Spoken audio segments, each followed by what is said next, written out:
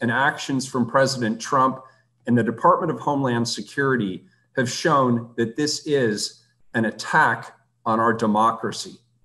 I stand with our senators, representatives, and our state, county, and city leaders in denouncing their presence. Over the past week, President Trump has used our city as a staging ground to further his political agenda, igniting his base to cause further divisiveness, and in doing so, endangering Portlanders.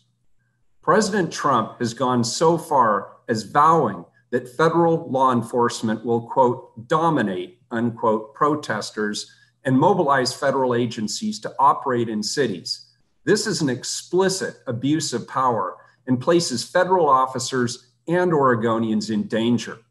Mr. President, federal agencies should never be used as your own personal army. Let's be clear, this is not political theater. This is far more dangerous than that.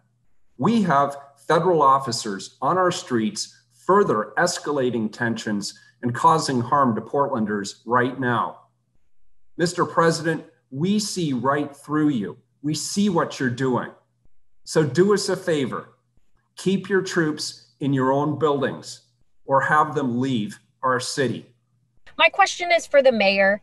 The federal government says that they wouldn't have come into the city if city leaders had gotten a handle on the riots. What's your plan to get a handle on the violence? And you say that we can handle it better than the feds can, but we haven't heard or seen a plan to stop vandalism or the riots even prior to the federal government or federal officers getting into town.